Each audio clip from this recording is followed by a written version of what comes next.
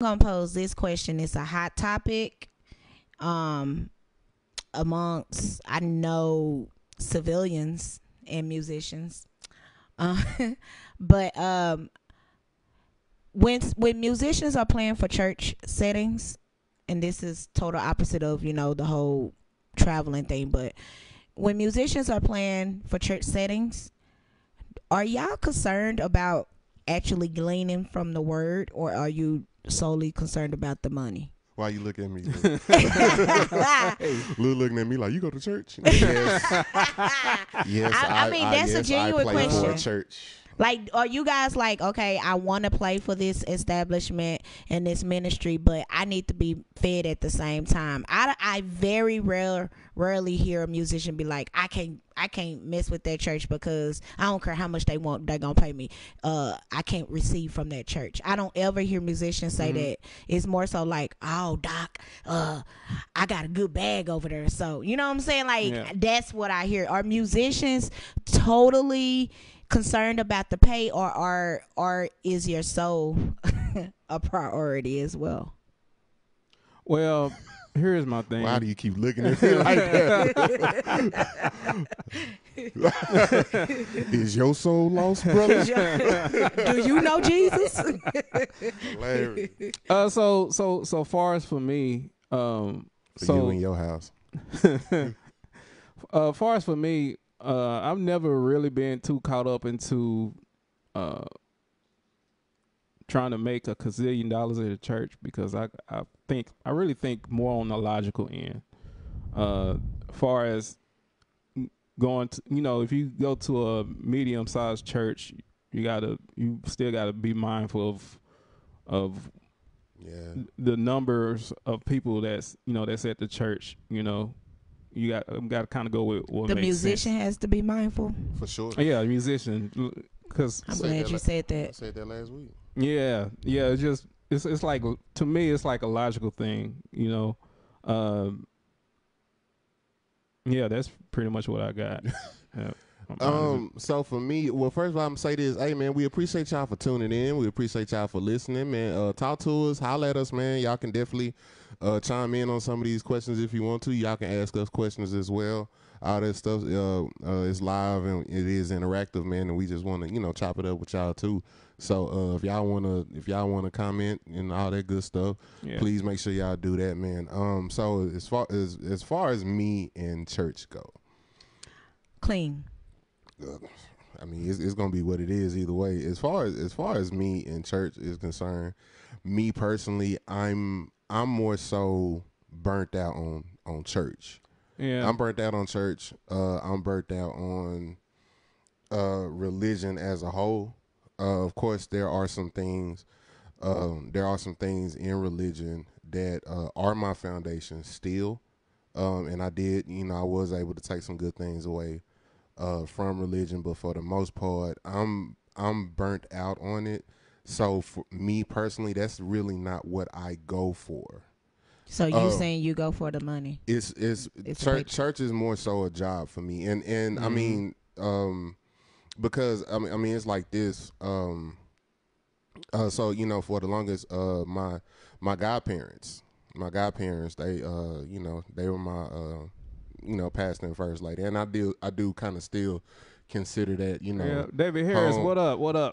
Home church and stuff like that. But at the end of the day, man, I just got to a point where I noticed, man, like just those talks that me and my goddad would have for hours, us sitting at the dinner table, us in that dinner table, my godmom pulling me to the side, talking to me and stuff like that. Those situations, I mean, the fact that, we, again, outside of church, man, like cried together, went through stuff together, how they, man, I can even go as far as to say, man, they really instilled a lot in me outside of church. They saved my life. I was about to say they saved your life. A lot of times, like outside of church. But quick story. quick story. So last week we talked about not to interrupt you, but up? we see I see your comments, Bo and Marcus, and I'm going to read them to Jay and Lou so they can address your comments. Okay. But go ahead. So just quick story. Last week, when I was talking about my gigs, I was talking about, how I met Bernard Wright, and 4th of July, that was the day. That was the day that my daddy died. I never really got a chance to see him, and I never really heard nothing but bad things about him. I was just depending on my mama to tell me the truth. Yeah, it just went over your head. You missed all of that. Anyway, You just gonna quote, I was trying to see if song. he was gonna catch it, but no. So real quick story. So 4th of July, it was a very hard day for me. This particular 4th of July, I forget the year that it was. Paul was a Rolling Stone. He was, but that's another story. Wasn't it 2006? I'm not sure. I'm talking about the year that this particular situation happened. So my goddad, who's my pastor, so this was like a real dark day. This particular day, I'm talking about. I'm locked in my house, all the lights off. I'm drinking, I'm drunk, I'm crying, like all that stuff. I'm really like going through it, halfway homicidal. Like I'm like really going through it that day, man. And it just so happened that he texts me, and hey Biggie, I know what today is. Just want to let you know, I'm here. I'm here if you need me. And I'm being like, hey Pop, I appreciate that, but it really ain't nothing you can tell me or talk to me about, right? Blah blah blah. I mean, if anything, I just need some more liquor. Yeah. You know what I'm saying? What did he send you? You know what I'm saying? If I can tell the story, bro, can I tell this? Thank you. So I'm like, man, if anything, I just need some more liquor. So he was like, well, I ain't got no liquor, but I got I got a dope glass of Kool-Aid for you. Yeah. Right. So I'm like, ha, whatever. So about an hour and so go by, there's a knock on my door. And I'm on 10 because I'm like, who the F is knocking on my door? I ain't expecting nobody, and I always had this rule, like don't come to my crib if you ain't gave me no type of notice or anything like that. Anyway, he sent somebody over there. You know what I'm saying? I open the door all hostile, and they like, yo, look, I don't know what's going on. I don't know why I'm here. They had a glass of Kool-Aid. Yeah. It was like, all I know is I'm supposed to give you this glass of Kool-Aid. That did everything for me. You feel what I'm saying? Yeah. It's like that moment right there, to me, was more special than any moment I ever had in anybody's church. You feel what I'm saying? Yeah. It's stuff like that. That will do more for me than sha ta ta ta ta ta.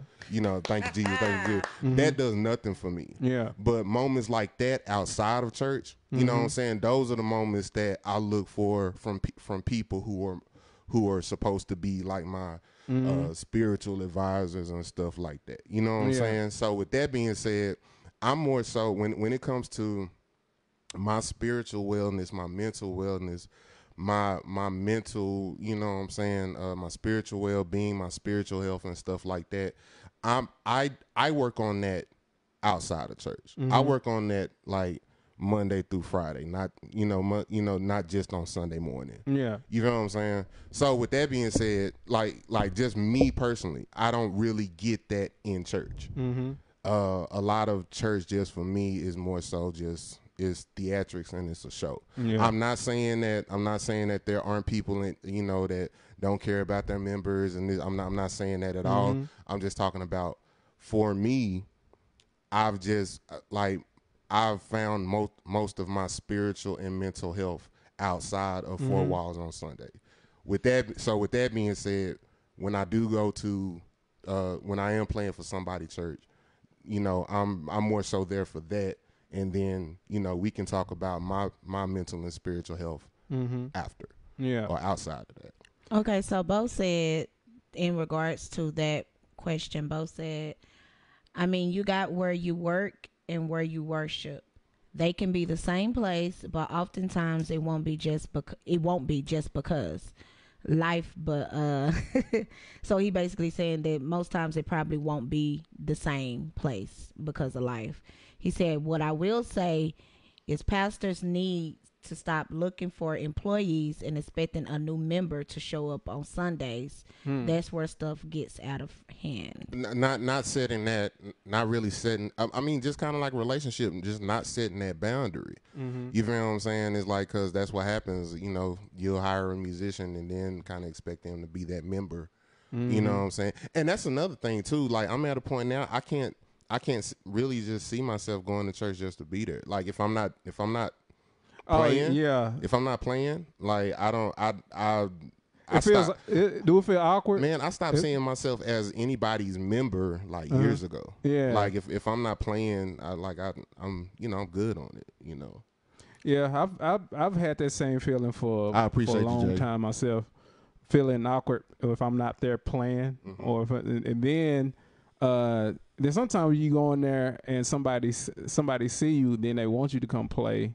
And I'm like, I don't think I want to go up there anyway. Yeah, yeah. It's depends on who it is. It depends on who it is sometimes. Just like when you go to a shed or a jam session, you kind of just sit there to whatever, and they be like, hey, man, hit you with that.